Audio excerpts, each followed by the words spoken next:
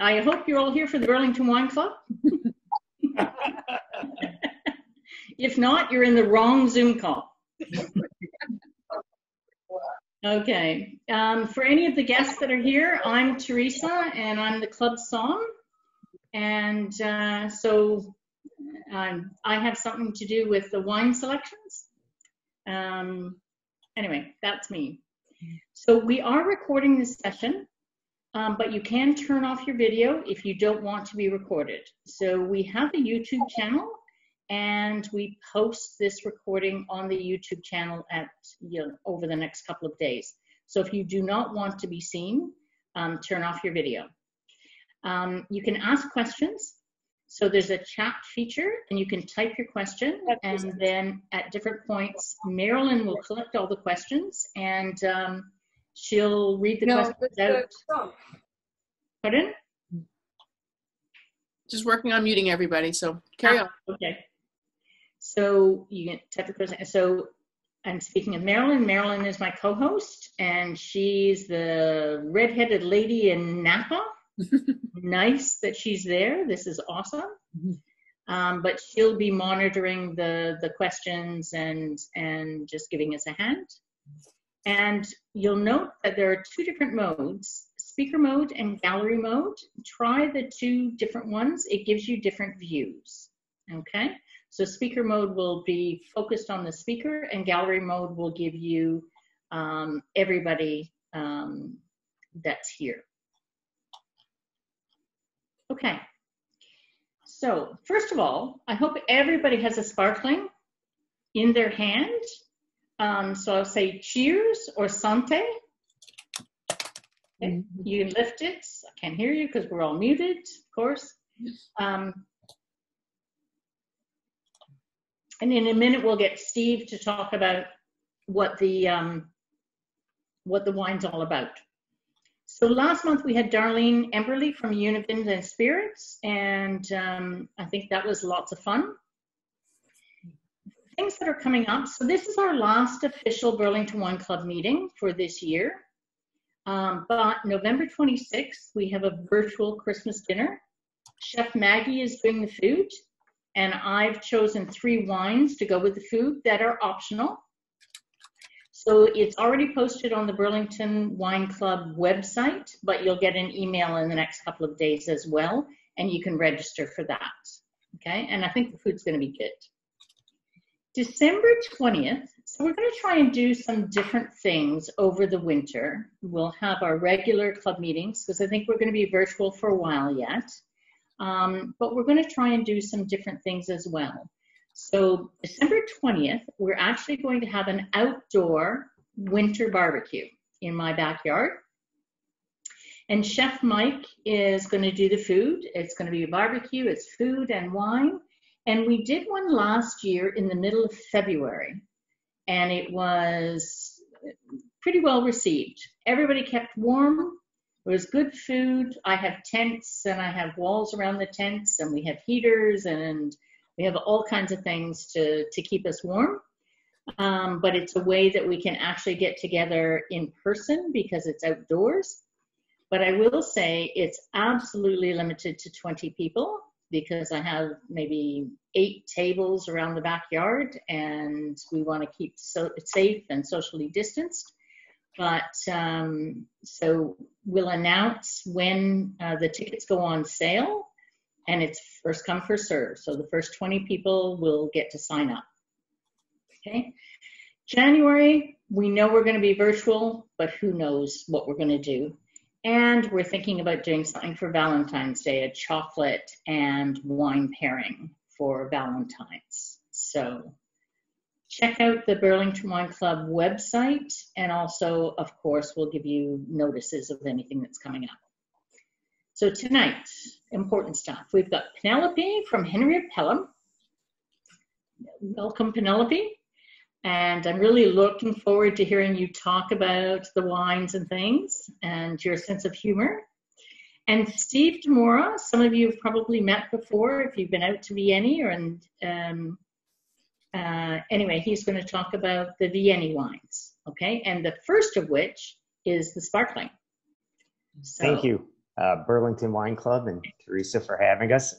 Am I coming through okay? Yep, absolutely. Great. So I'm sure all of you know Momenti and have tried it, and thank you for supporting it. So, at Vieni Estates, we produce all of our sparklings in the Charmat method. And this is one of our staples here, this Momenti. It's probably one of our best sellers. I heard someone make a comment earlier, I believe it was Marilyn, saying that she senses a little bit of a difference in it. Hopefully not in a bad way, though, Marilyn. Never. However, so I believe what Mara was going with this is that in the past years, and you were absolutely correct, we had a little bit of a Pinot Grigio in the background.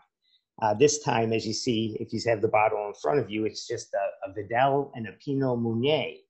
So there was the difference. I guess it's probably comes across a little drier than before.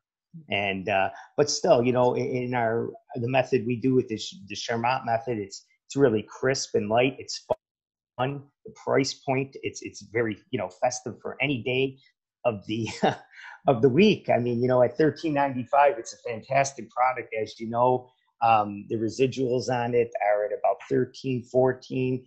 The acidity's at 5. It's a great product for us at Vieni. We are producing a lot of the sparklings up in the bench area and throughout Niagara. We're doing 9 different sparklings now. For those of you who have come out and have gone through our portfolio, you have to make a few stops. So this is, like I said, one of our staples. It's Momenti. It's great anytime. It's it's paying homage to the Prosecco style that Mauro, our winemaker, is from Veneto, and he's really proud of it as we are. It's won numerous awards, and we're just happy to have it and share it with everyone. So enjoy. Mm-hmm. Excellent. So cheers. Sante. Again. Okay.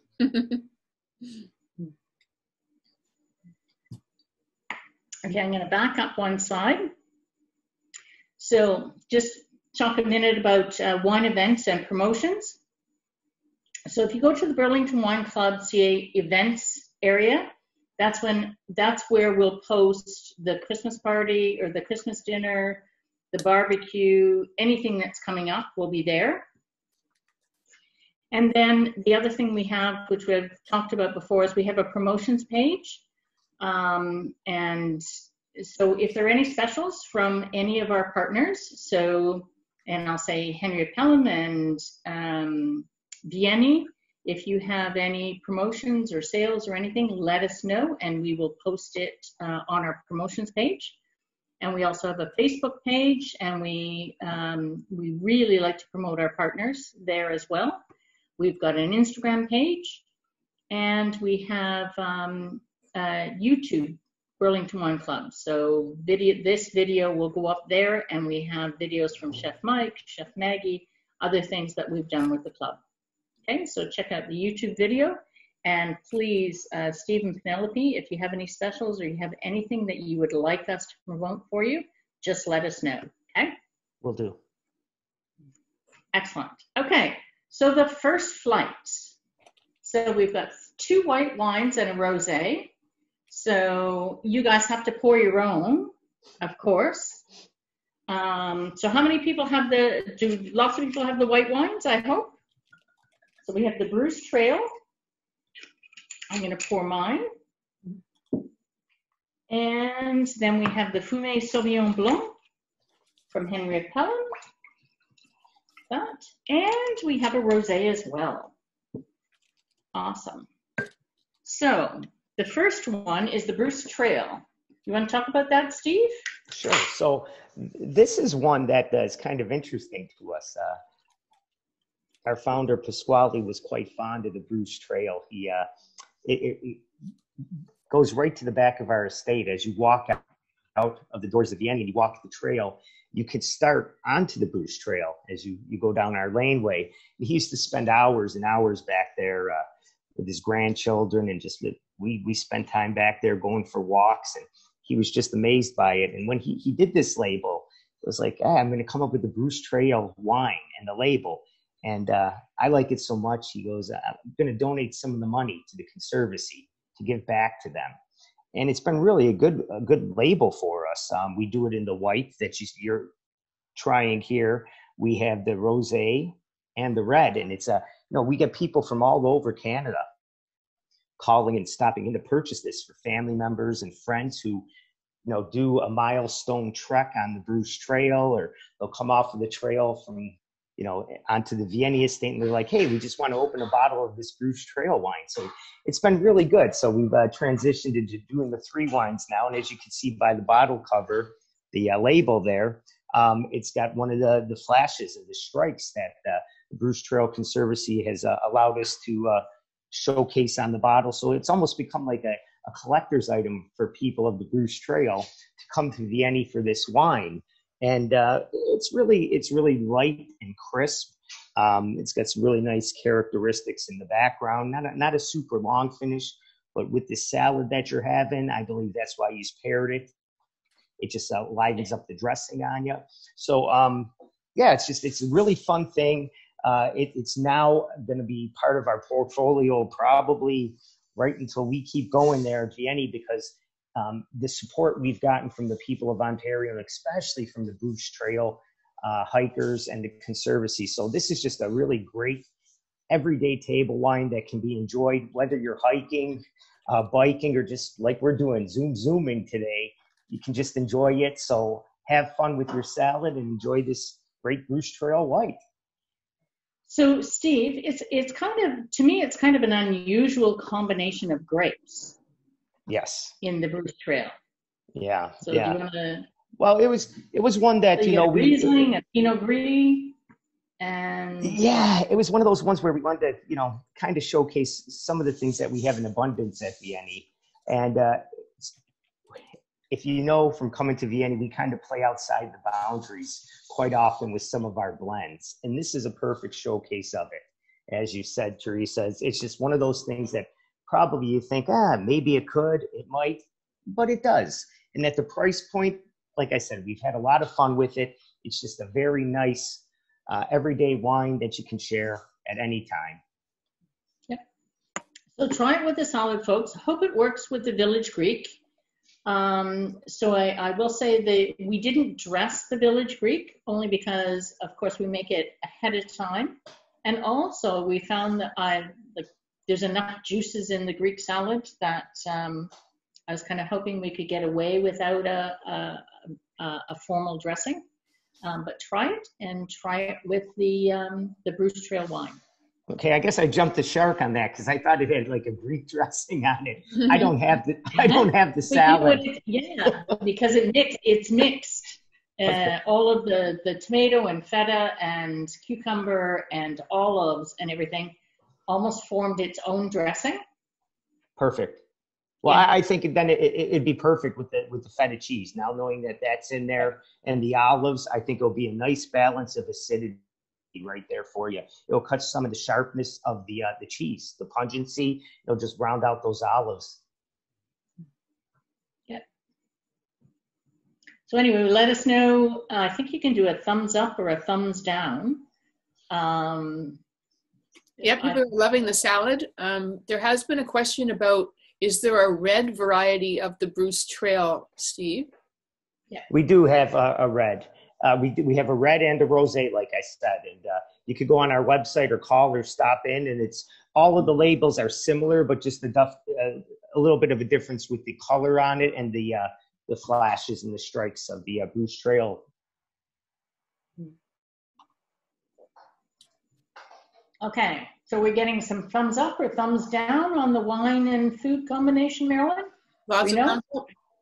You can use your real thumbs or your electronic thumbs at the bottom of your Zoom call, whichever your thumb is more appropriate. Thank you, Sue. Okay. All right, the second white. So this is to you, Pamela. So the Fumé Sauvignon Blanc. And that goes with the Quiche Florentine.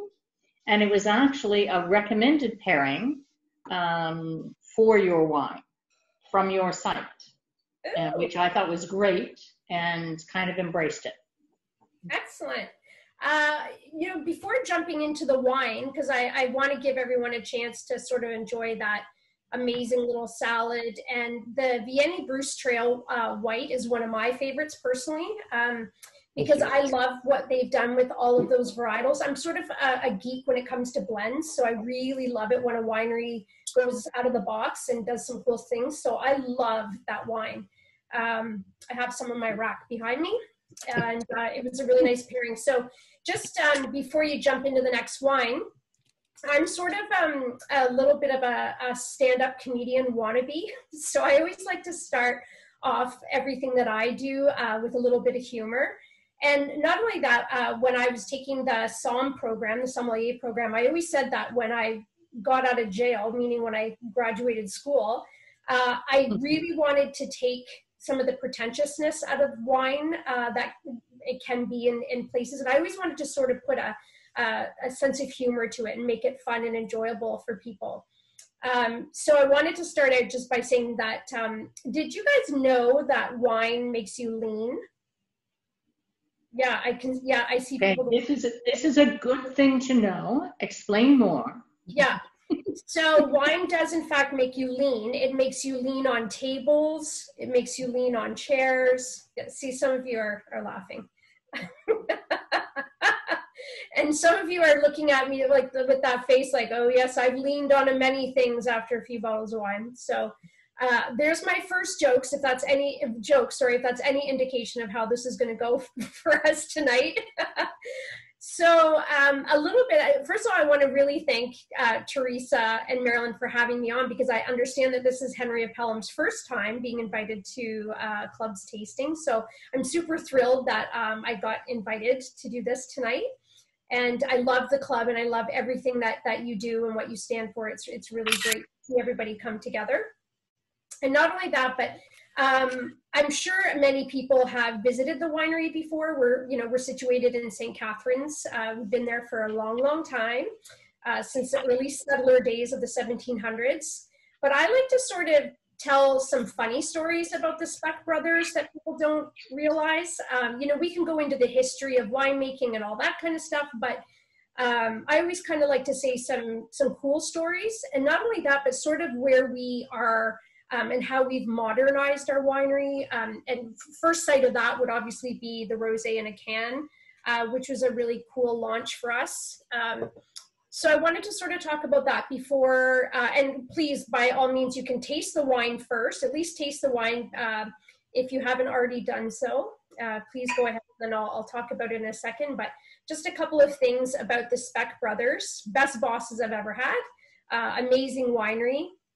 They first planted grapes back in 1984 with their father, Paul Sr., and the first vintage came out in 1988. And it's interesting because if you ask the Speck brothers, Paul, Matthew, and Daniel, they will say, oh, when we were kids, our dad had us out there planting grapes and digging up trees and doing all this. And I say, okay, guys, but wait a minute. You were actually 17, 14, and 10. That's not little kids. So I always kind of make a joke about that they weren't really that young. They were old enough to know. But nonetheless, a cute little story is that they actually decided, and this was a huge, huge risky move, but they decided that they were going to dig up all of the Concord and Niagara grapes and do a replanting. So back then, again, it was considered a real risky move for them, but obviously it turned out to be very, very good for Henry of Pelham. We are 100% VQA winery only. And we've got, tons of award-winning wines. But when the brothers were tasked to go out and dig a line, they were told to plant in a straight line. So obviously one brother would go up ahead and dig, and the next brother and the next brother. When their father came out to look to see how they dug, it was not actually in a straight line. It literally zigzagged down the vineyard. And you can sort of still see that to this day. And I guess the story goes is that it put some stress on the vines, and stress vines produce the best wines. So it's a cute little story. You can bug them about it. If you ever go to the winery, then tell them you know about that story. Mm-hmm. So does everyone have the Henry of Pelham Fumé Sauvignon Blanc ready to go? Oh, lovely. Yes, perfect. This was one of my favorite launches from us. Although the original planting was done back in 1999, because we do make Sauvignon Blanc. We have a classic run of it. This was sort of like a really cool project from the winemaker because it was something very different. There's not a lot of Fumé Sauvignon Blanc being made or grown, planted or produced, sorry, in Ontario. So we were, you know, really, really excited about this. And not only that, but we have 3,000 liter and 5,000 liter foudre, wood foudres in our winery that we wanted to put to good use. So this is not 100% stainless steel. The reason why it has that fumé on it is because it's actually partially fermented in the 3,000 liter foudre, and 50% is done in stainless steel. So when I blind taste this to sommeliers, I don't tell them it's from Ontario. I don't even tell them what it is. What's exciting is that the first thing is they're not sure what it is, and I always kind of love that. And they're not sure where it's from either. A lot of people would never guess that it's an Ontario wine or an Ontario white. It's got a very cool, fruity start to it. Around mid-palate is where you start to get that fumé or that smokiness to it on the palate. And then it finishes with a little bit of the alcohol and some of that acidity. I feel like it's a very, very well-balanced wine with the fruit and the acidity. And then again, on the finish, and if you click your tongue a little bit, if everyone can hear that properly, you do get that smoke, a little bit of that smoke on your palate that's left. And that's what I really love about it. And with this quiche Florentine, all of those elements, each time you have a bite of the Florentine, I think you can probably get 4 bites out of it, although I could probably crush the whole thing in one bite. But, and then you have some of the wine. It sort of plays with your palate a little bit. What did everyone think of that wine and that pairing? Yep. Oh, some thumbs up. Oh, I love those thumbs. John is saying the quiche is delicious, changes the wine flavor nicely. Thank you for that comment, John. Yeah, thanks, John. And of course, that's the ideal, right? So you have a good wine, you have a nice food, but if you've got the right combination, it makes the wine better and the food better. And that's what we strive for. Absolutely. Don't forget the company that you're with. Oh, yes. Yes. And you know what? You can even have terrible food and great company and everything will be wonderful. I always say that most of my wines that I drink is pairs well with air. So meaning I just drink it on its own. Oh, and I really like it because Anne is laughing at all my jokes. I like Anne. But another comment. And you said you were raised in Europe. You said you were raised in Europe. So how can that be? Because Europeans rarely have wine without food. I tasted a lot in the wineries, and there's no food around. There's just okay. All right. Cracker. So yeah, that's where that comes from. But another really great comment in the chat was from Beth and Martin. And they mentioned that Martin rarely enjoys Sauvignon Blanc, but this one is quite nice. That's probably one of the best compliments we can get on a wine, is someone that says, you know what, I really don't drink Sauvignon Blanc, but I like this one. So that's a great comment from Martin. Real men don't eat quiche. That's fabulous. So, Penelope, I've been to a few other wineries in Niagara, and they refer to it as a Fumé Blanc. Is that the same as a Fumé Sauvignon Blanc? You got it right, exactly. So sometimes it's just a play on words. Sometimes it's also dependent on how much Sauvignon Blanc they're using in the wine as well. And sometimes they'll do a little bit of a blend. If they use less than 5%, it doesn't actually have to be on the label, but we've chosen to put it fully on ours. It is 100% Sauvignon Blanc. So yeah, it's the same thing essentially. So Fumé, so if I can just, my 2 cents worth. So yeah. Fumé Blanc is actually a Robert Mondavi marketing term. He invented the term for an oaked Sauvignon Blanc, and it was a play on Puy Fumé in the Loire, which is a smoky Sauvignon Blanc from that particular area. And so he just, like an oaked Sauvignon Blanc. And then it was kind of adopted all across North America. You won't see that term in Australia or New Zealand or any place else, but across North America, a Fumé Sauvignon Blanc or a Fumé Blanc is a at least partially oaked Sauvignon Blanc. That's just the traditional term. You got it. See, we're learning. Look at us. Look at us learning. It's awesome. Okay, so what do we got next? That's to you again, Penelope. Yes, so exciting. So would we like another joke? Absolutely. Oh, I bet you, see, I'm a big fan of Anne down there because Anne laughs at everything that I say. So I wanted to let everyone know that Henry of Pelham has come up with a new wine that hopefully we'll be launching soon. And it's to actually address the fact that, you know, the more wine we drink, the more we have to run to the loo. We're always running to the washroom, the more wine we drink, right? That's, you know, usually an issue with me. So, you know, I thought, hey, I have a really great idea for a new wine. So we're going to launch a new wine to address this, and it's going to be called Pee No More. Oh, dear. So we'll see how well that does. Have the brothers approved this? No, this is a total joke. I'm just kidding. So onward and upward. So we have our house wine company Rosé, which is a really cool modern launch this year. We have actually produced this back in 2010 in the bottle. It's always been available during rosé season. It tends to be one of the first wines that we sell out of, which is great. So it's quite popular. You know, there's still that sort of stigma about drinking wine out of a can, but a couple of things that I really, really liked with the direction that we went with this was the size of the actual can.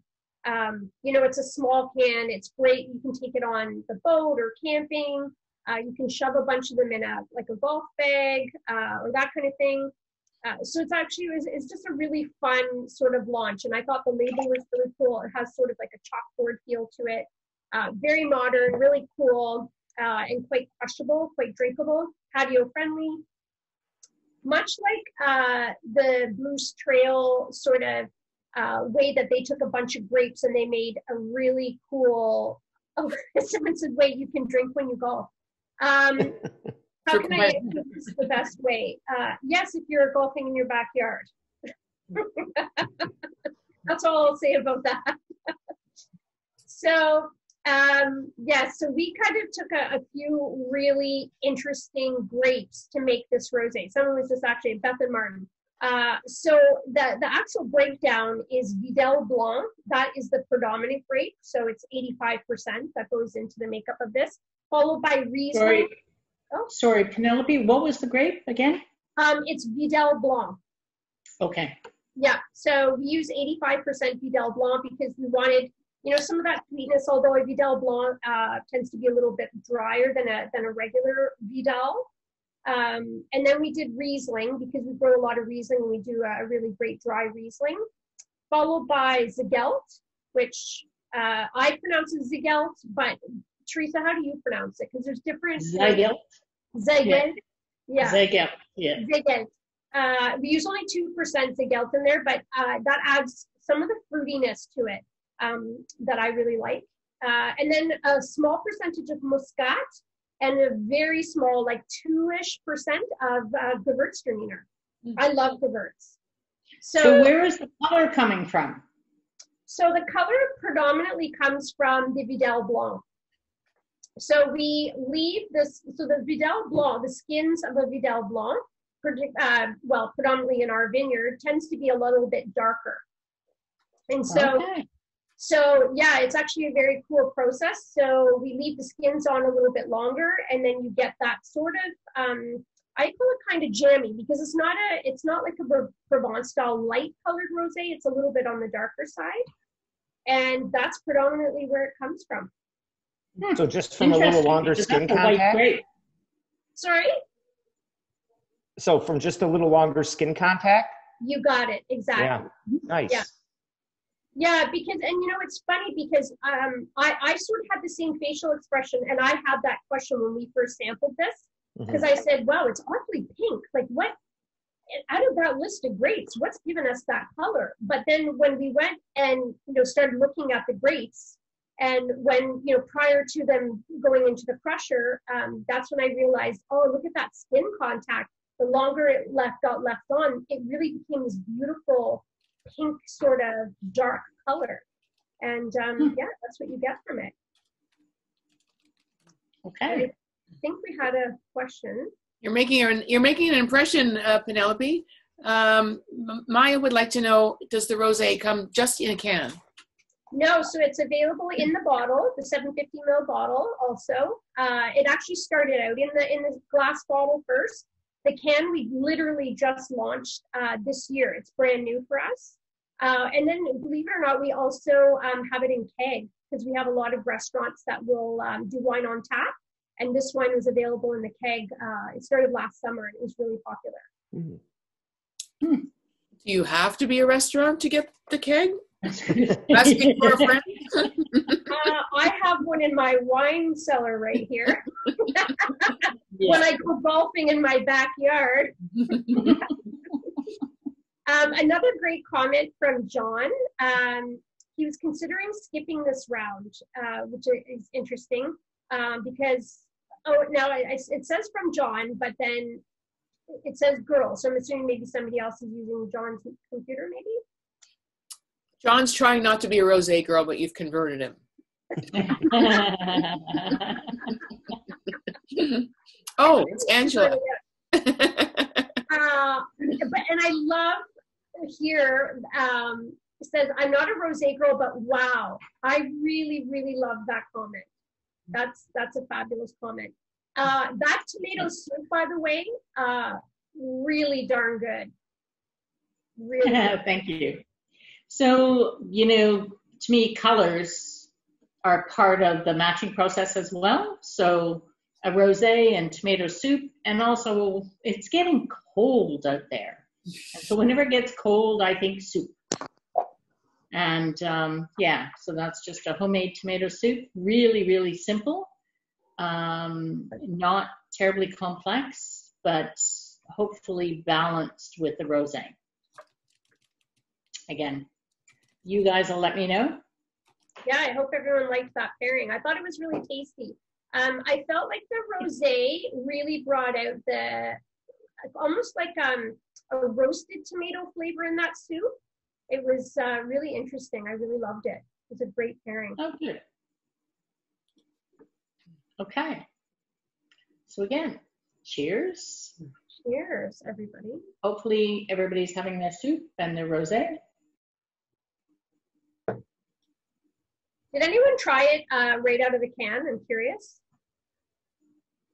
No. No. We're very sophisticated. No. Sorry.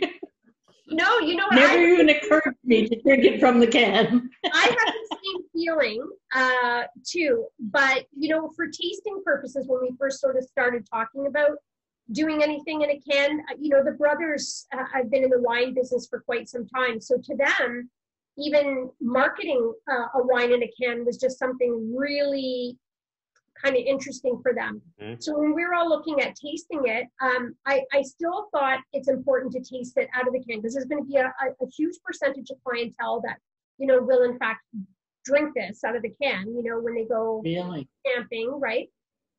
My first preference was to pour it into a glass, but then I also needed to know what it tasted like out of the can. And it's actually not bad. I just tried it, given that you were talking about it, and I thought, oh yeah. Never occurred to me to drink it from the can, but 100%, and I agree with you. It doesn't really taint it. No, not at all. And that to me, that's one of the questions I get a lot from people is they say, oh, wine in a can. You know, is it going to be like that beer flavor? Like, is it going to be tinny at all? And it's really not, because the can that we use is not a beer tin. It's a different style of tin. So you know what? It's very scary, but I would probably drink this from the can. Can someone record that? please? Yeah. Yep. I did not say that. No, seriously, it doesn't actually harm it. It's not bad. It'd be really fun for tailgating. Yes. Yes, Yeah. you got it.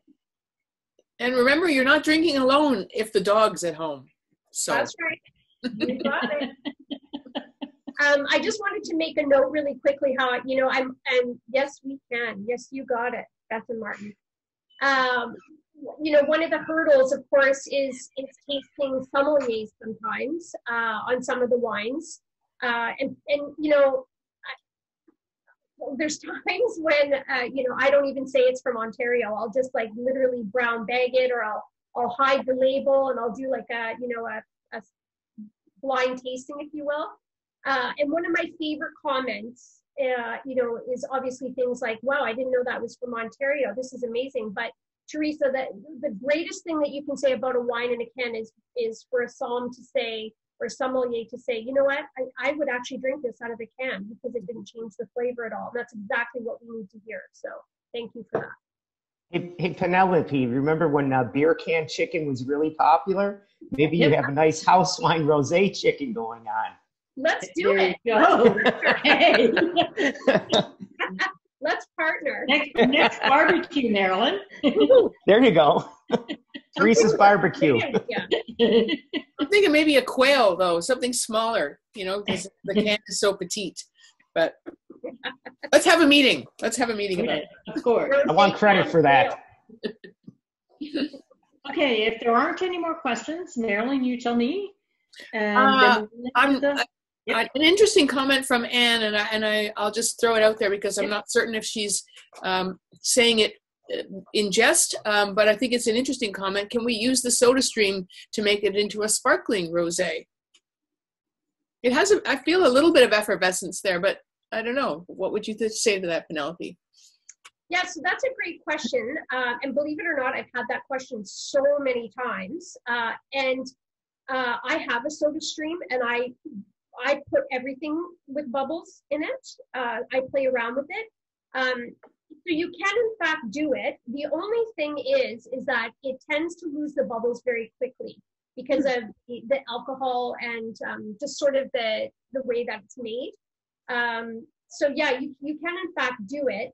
But again, the bubbles dissipate pretty quickly. So you have to drink it faster, I guess. I don't want to say Nope. See, there's no dumb questions. There we go. Never. There never is. I think we're on to the reds now, Teresa. Okay.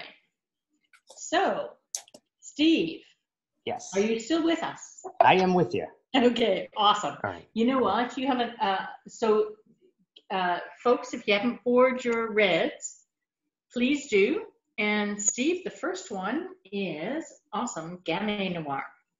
Yeah, this is really fun for us up at Vieni because, as you know, or if anyone's ever met Mauro, he's very Italian to say the least, and I don't think we went out to like do really great. I mean, we always go out, all of us Ontario wineries and producers, to make great wines, but this wasn't one of those ones like that Vieni goes, oh, we want to be known for our Gamay Noir, although it's kind of ironic because we are becoming known for our Gamay Noirs. And we've actually won 2 gold medals with our Gamay Noirs. And our first one was actually the Ontario Wine Awards, Tony Aspler in 2016. It was a total shock to us because it's one of those ones that, we enjoyed it. And, we put it in there and we won gold. And then we won the Six Nations Wine Challenge with it. And, it's one of those wines, and Penelope can chime in on this, is that it's one of those ones that's becoming almost really like a nouveau chic wine to have. Like, it's not one of those ones that people are set out, I want to come in and taste the Gamay Noir, but we got people coming in now and going, I'd like to start with the Gamay Noir, or even sometimes over a Pinot Noir. They're going, I hear Ontario Gamays are really coming into their own, and they are. And it's really great for us because, it's one of those grapes that, they usually ripen very early, and our cool climate enhances those flavors. You it just, everything's coming into play for Ontario, specifically for the Gamay Noirs. They're really wines that shouldn't be looked over, you know, and up at Vieni, we're really proud of our Gamays now, and we're looking forward to continuing to make them. People are starting to really catch on to the Ontario feel of that. We have Gamays here that are characteristically just a bit different than everywhere else because of that cool climate. And it's really fun because, you know, people like, oh, they're too light, but really these Gamays coming out of Ontario are really, all you could say is they're fantastic medium-bodied wines. And they really are. The colors are very vibrant on them, and the mouthfeel is just fantastic. I mean, you know, they're fresh, they're fruity, they have a little bit of hint of pepper. They're just really great wines that can be paired with a lot of different things. And I see you have chicken, which is a great one to pair it with. And up at Vieni, I mean, we do a lot of different things there. As you know, we were boasting over 45 wines and spirits now. But we even do, because our Gamays, we're so happy with the way they've come over the last few years, is that, you know, we do the Beaujolais styles, which we call the Novello Nouveaux. And if any of you have come out to any of our events, we host our launch usually the second or third week of November. So look forward to that on our website, where we do try to do like nice foods and chestnuts going with our, you know, our Novello. But this Gamay is just fantastic. I really like that. It's just I want to say a simple wine with that, you know, little twist on it, but that pepper and the fruit forwardness of it. It's really fantastic. And it's a great testament to what's happening up on the Vinemount region in Ontario. Gamays, they should not be overlooked. I mean, these are one of my favorite go-to wines. I mean, because if you have someone that says, well, I don't really like a heavy red, but, you know, I want something a little heavier than a peat, these Gamays are where they should be at. And I think, you know, Ontario on their own, especially where we are at Vieni, we're making some great ones, as all of my colleagues are. But these wines should not be overlooked. They should be on heavy rotation from all the VQA wineries in Ontario, because they're just great wines that should be shared and are so easy to pair with numerous different dishes. And so, you know, pour a big glass and have at this one, because we're really happy with the Gamays. So I really like this Gamay. And I've tried most, if not all, of the Beaujolais at all the different levels from France. And I think our Ontario Gamay Noirs, because Gamay is the grape in Beaujolais, they hold up well to like a Cru Beaujolais. And this was probably the most complicated pairing, not terribly difficult, but chicken confit with a blackberry sauce. So a long, slow process, lots of flavors, lots of spices, some fruit. And I'm hoping that it helps to showcase the Gamay. That was the plan here. Great. Now, just out of curiosity, because again, I don't have the dishes in front of me, but you know what I always like to do, and I'm sure the chef that prepared your stuff, hopefully they did, you know, those sauces, you can really play up the flavors of the wine that you are drinking by having whoever's cooking for you add a little bit of that, you know, to the sauce or the marinade. It's amazing how it intensifies your taste buds and really picks up on those notes and those sauces. Mm-hmm. Now, in this case, I didn't actually use the Gamay in the sauce, but I used blackberry spices, anyway, whatever, and a 12-hour chicken confit process. So you could probably drink a few bottles of this Gamay in the making then. Yes. It's more than one glass, 12 hours. Yeah. I loved this pairing because I felt like that blackberry sauce was really nice and fruity, but not sweet. It had a little tartness to it. And Perfect. It really pulled the pepper from that stunning Gamay. I love the Vieni Gamay. We also produce a Gamay at Henry of Pelham, but it's a very small production, and it's at the winery only, and it tends to sell out really quickly. But I drank the Vieni Gamay. Like, we were actually, doing a blind taste, and the Vieni came out top. Like, a lot of us voted that one as our favorite. Oh, thank you. Yeah, it's so beautifully done. And I really love what you said about sort of where does this fit in the wine profile. And you're right. Once people move out of whites and they start drinking reds, you can drink Pinot. I mean, I'm still a big Pinot Noir fan. I love Me Oregon too. Pinot. Love it. Yeah, I love, Ontario does some fabulous Pinots. But, when you want to start getting into something a little bit heavier on the palate, especially now that we're coming into colder weather and winter, Gamay is fabulous. And I love that it sort of takes you to that next step in the reds.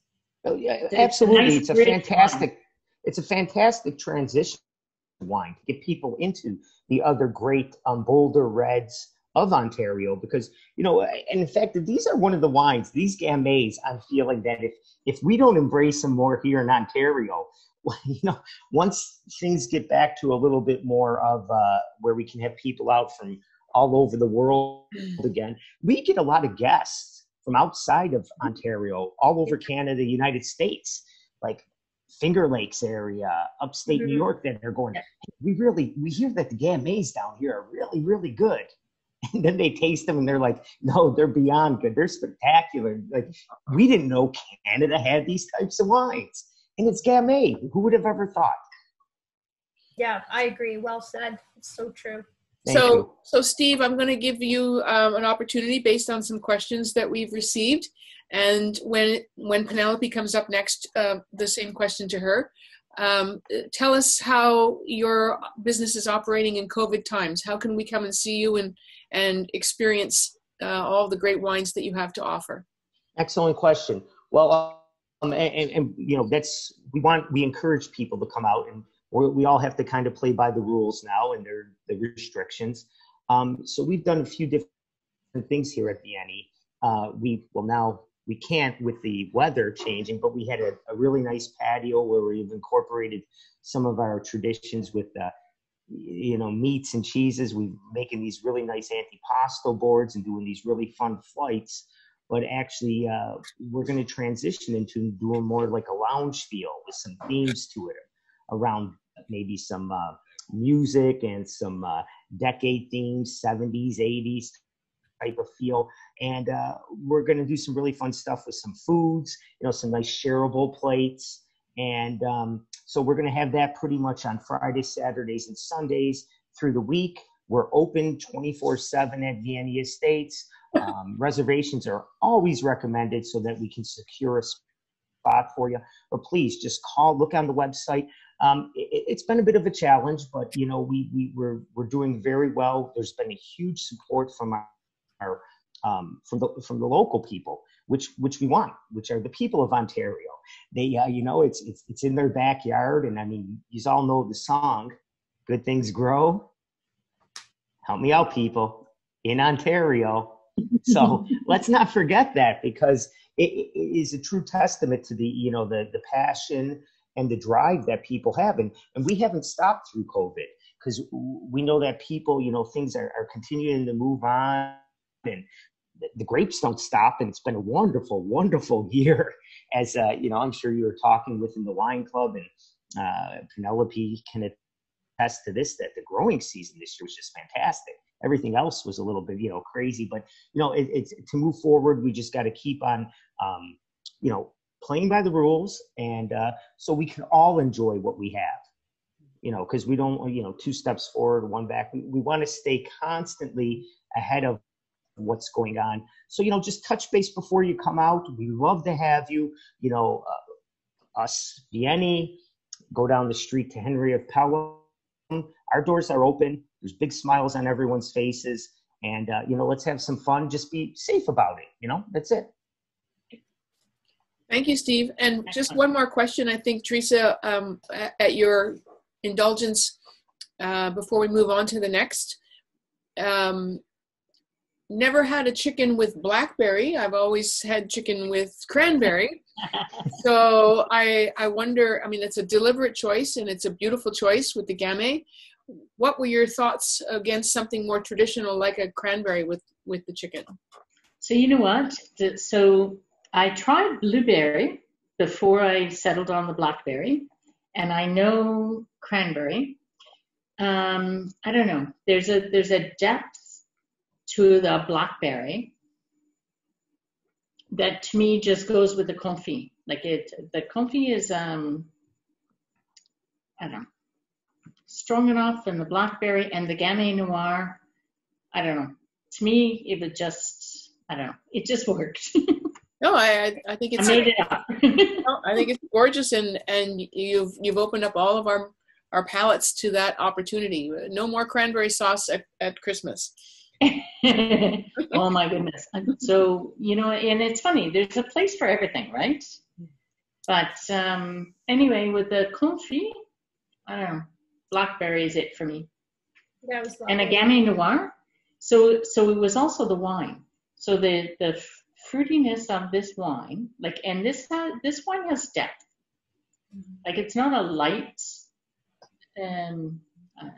Beaujolais style. It's not a Beaujolais Nouveau style. It's I would say it's a Cru Gamay style, solid, which requires substantial food.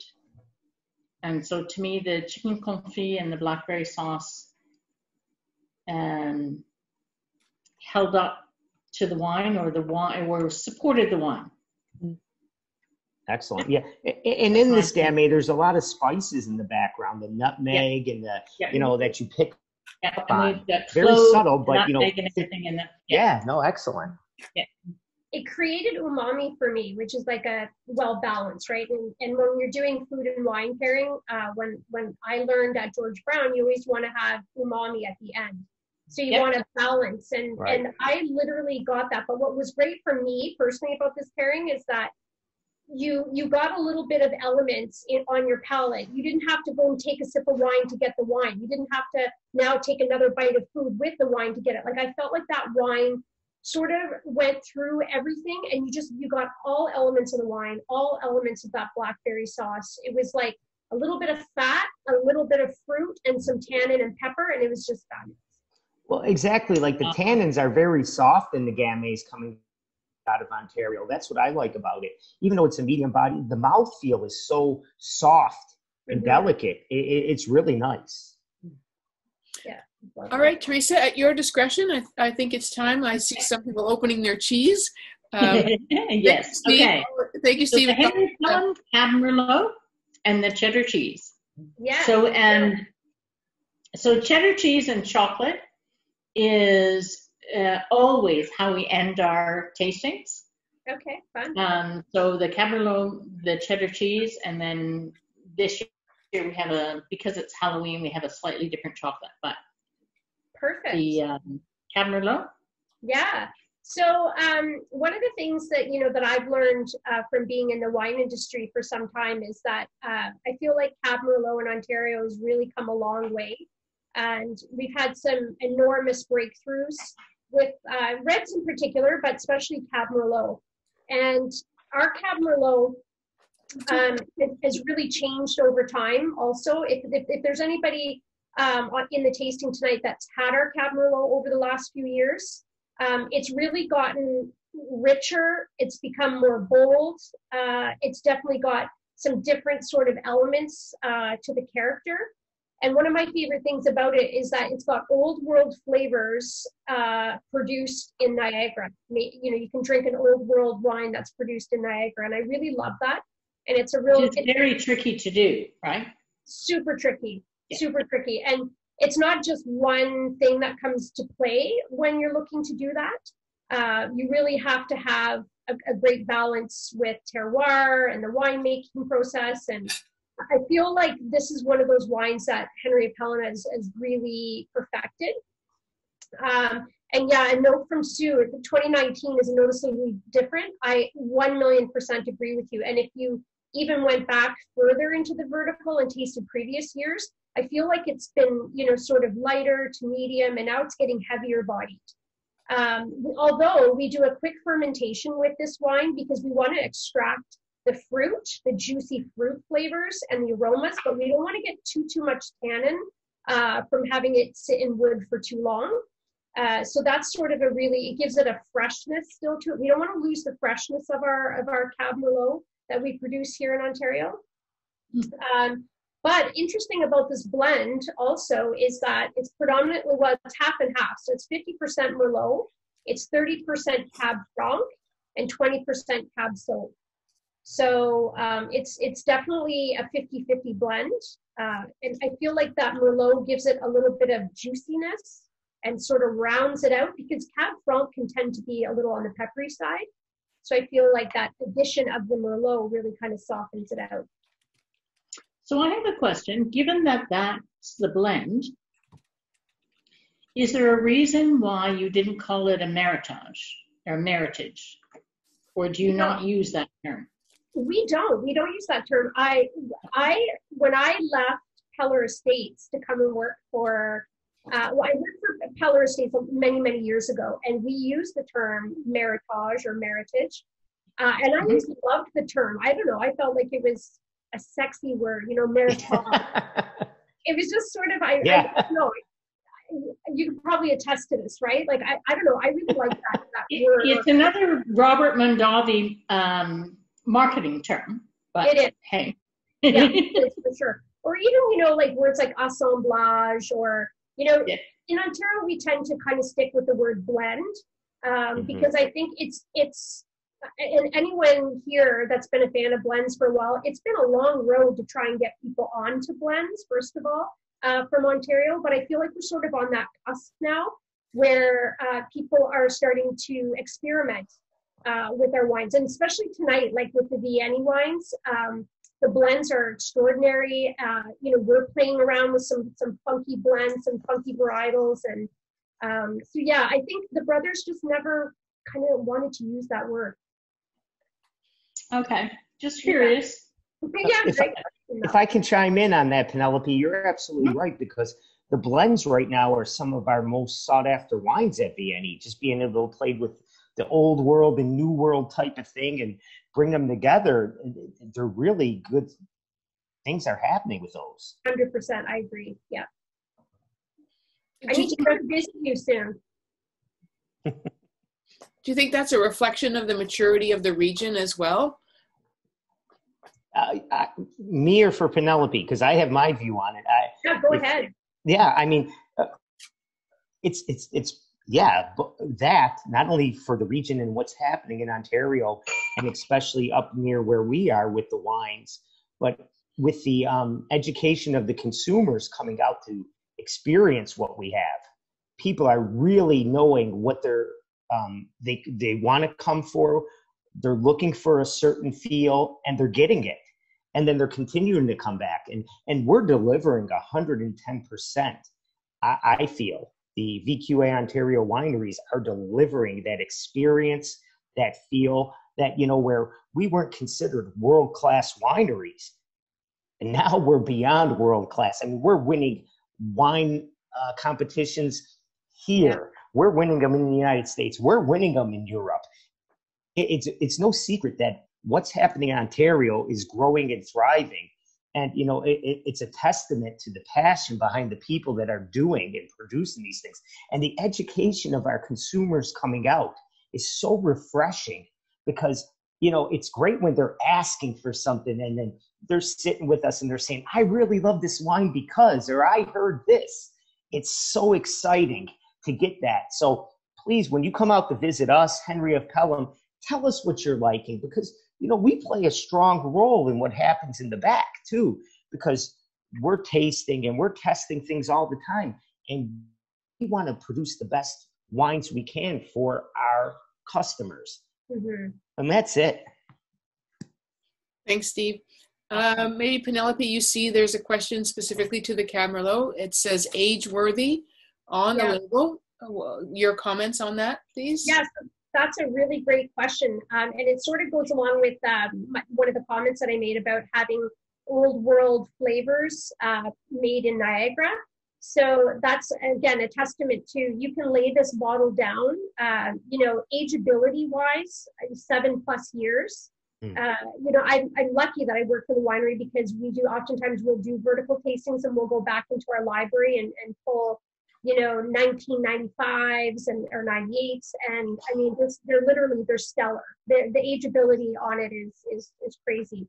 I always joke around though and say, I can't test that theory because I drink my wines too fast.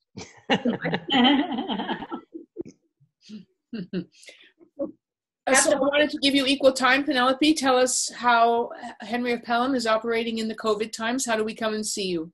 Yeah, absolutely. So I did respond briefly on the chat. I was saying about how, you know, it's been really tough on Ontario wineries, much like everyone, of course. But I feel though that as we've sort of all banded together and we've all come together, like I always say we play well in the sandbox and we use each, you know, ideas from what other wineries are doing, and then we share the wealth.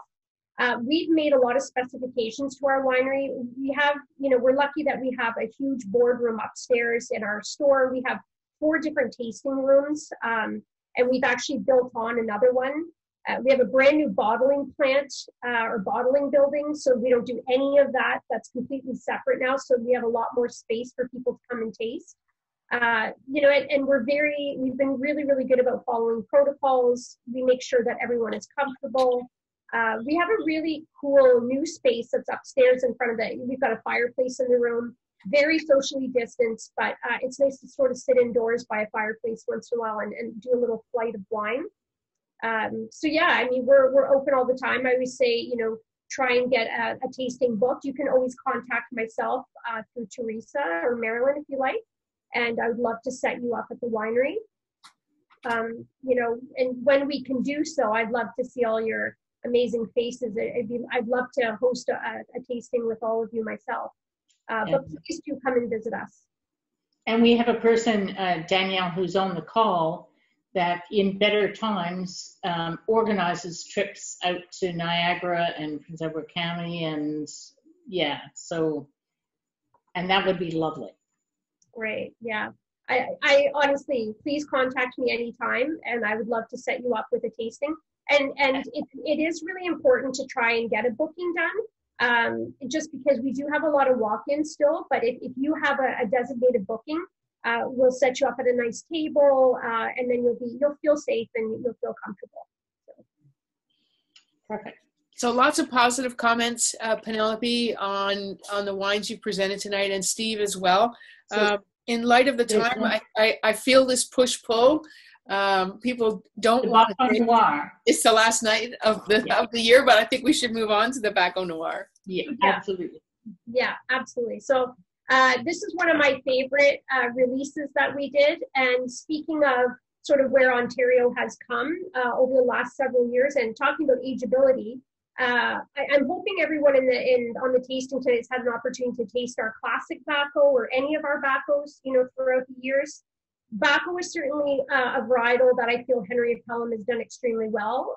We are, you know, one of the pioneers of the grape. We've always managed to do a really good job. But what I love about the old vines, and even as of late, we have a new one that we just launched, called Lost Boys, is that we're taking this amazing grape, Baco Noir, which is kind of become, it's like an anomaly grape, if you will, but it's got a cult following. We had a really cool write-up in the Star about it, saying that it is definitely a cult. We have a cult following behind it, but it's one of those wines where our winemaker has really grabbed a hold of it and done some cool things to it. Thus, the Old Vines Baco Noir 2019. It's really, really cool because we are still considered New World. We produce New World wines, but we are now old enough where we have, you know, vines in the ground that are 30 plus years old. So in order to be considered old vines, it has to be at least in the ground for 20 plus years. That's the sort of the stipulation, which is what these vines are. It's aged probably some of the oldest out of a lot of our wines at 12 months. It's aged in smaller barrels, American barriques in the beginning, and then it finishes the aging process in 5,000 liter oak foudres. Je parle français, I'm French, so for me to go back to it in English, I feel silly sometimes. So it's foudre So foudres. So it's finished in those foudres, and that's really what gives it this smokiness. This wine for me has such depth to it and so many layers. It's got smoke, cocoa, and when I say smoke, it's like a campfire smoke. So not a cigarette smoke, more like a campfire. Or if you were to smoke the barrel, that sort of flavor profile comes through in this wine. It's got such a rich, dark chocolate profile to it also. And couple, I guess, yeah, so back in 1984, these were the vines that were there and planted, and we watched and waited for them to grow, all of us in anticipation, and I was so thrilled when we launched this. And this chocolate... And of course, you guys are historically known for your Baco Noirs. Like, you set the stage for Baco Noir way back then, and they were very different in the early days.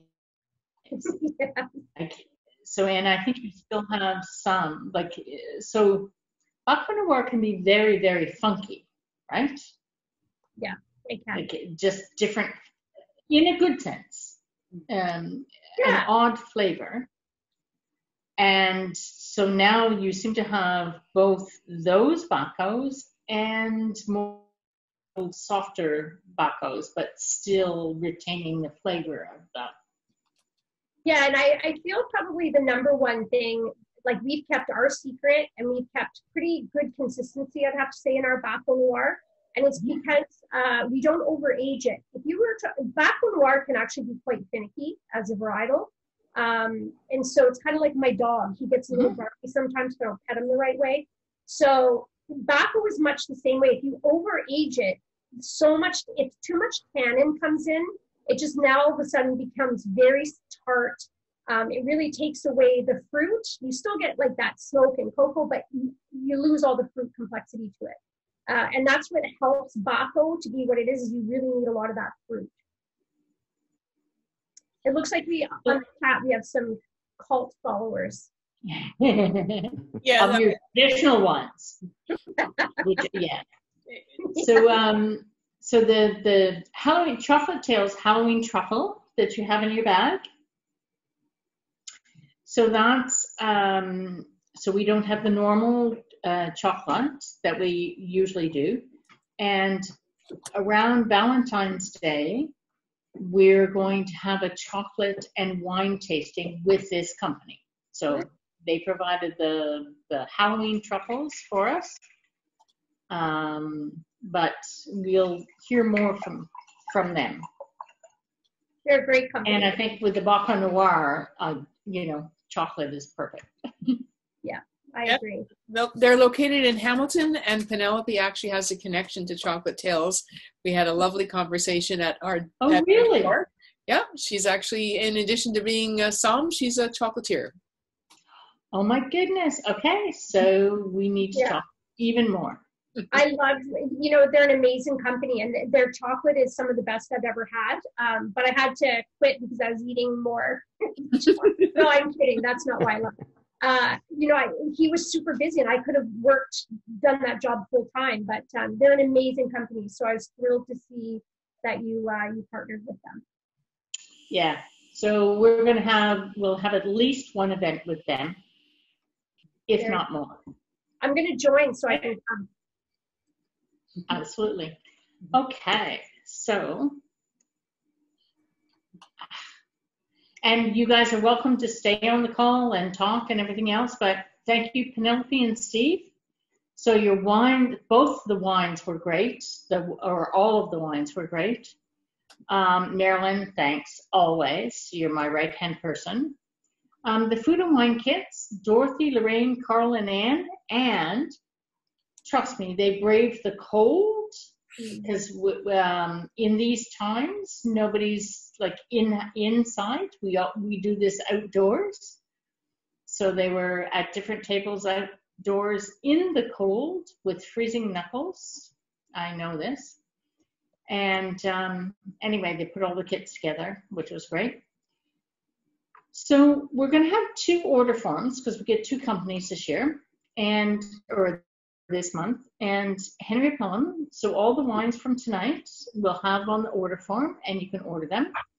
And of course, Henry Pelham provided the rosé in the kit and the corkscrews, which were just awesome and good quality. And they're the Smolier corkscrews, I'll have you know. So Vieni is offering a 15% discount on, I say most wines, because they're a Pezzimento and they're spirits. So it's not everything in the shop, but all their wines, and just for the BWC and just for this order next week. Okay, so we'll tell you more, but we'll have 2 different order forms, and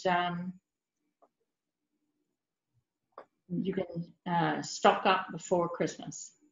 So check the promotions page as well for additional specials on our partners. And again, partners, if you have any specials, let us know. The virtual Christmas dinner, the tickets are on sale now, and a notice will be going out soon. And of course, the wine and dinner will be pick up at Maryland's as usual. So it's going to be the same kind of process, but Maggie's doing the dinner, and anyway, it'll be a dinner and wines that we've chosen. I think that's it. It is almost it. It is our tradition for those who wish to participate. I'm going to move my screen to a full gallery view. You don't wish to be seen on camera, please let us know. But it's our pleasure to take a picture of all of us together, especially at the end of this year. So yes, it's our last club for 2020. Yeah, 2020. So if you're willing to share yourself and the wines that you have, I'm going to give you a 5-second countdown in just a second. And before I do that, I would be remiss without saying thank you, Teresa, for your leadership and guidance, for keeping us all together and giving us one bright light out of 30 days to come together. And without you, it doesn't happen. So I'm going to give you a 5-second countdown. Grab your favorite beverage, put on your best smile, friends, and I'm going to give you a 5-second, and we're going to do a couple of screenshots here, okay? 5, 4, 3, 2, 1. Cheers. Cheers. Thank you so much. Awesome. Oh. Fantastic. Fantastic. Thank you for that. Awesome. Thank you, Burlington Wine Club. It's been a pleasure. Teresa, thank you for putting it together. My colleague, Penelope, come on, stop on by. I'd love to see you. And yeah, don't be strangers, guys. Come on out. We're still all open. Henry of Pelham's open. Come out and visit us both. Excellent. Love to have you. Yep. Thank you. And we'll take some wine orders over the next little while. Excellent. Awesome. Everyone enjoy your evening. Ciao. Thanks, Steve. Thanks, Steve. Thanks, Steve. That was Grazie. great. I was just there last week. I enjoyed it. Thank you. You're welcome. Thank you, John, for your comment. Is this first tasting? Lots of fun. Thank you for that comment, John. Hi, Judy. Drop by my porch for a conversation anytime. I will also bid everyone Good to see everybody. Yeah. Yes. Sorry. Can enjoy your evening. This was really special. I really, really enjoyed this. I really love how everybody was so engaged and had some really great comments, and not just wine comments, but I feel like there was a really good vibe tonight. I could feel it from everybody. The wine and the pairings that were really, really well done. Teresa and Marilyn were amazing. We don't know each other very well, but I really loved working with you. You were so communicative, and this group looks so charming. I love seeing all your faces, and I would love to do another one. And last but not least, please come and visit the winery, or if you want, want us to host you, I would 1,000,000% I would host you, your group any day. So enjoy your evening, everyone. Thanks, Danielle. Keep that in mind. Like. Yeah, I visited you many times, Penelope. Oh, good. Yes, and so I work at the Wine Rack. We're in a co-location. We sell the old wines tobacco. We Oh, sell tons of it. oh, that's so great. Thank you.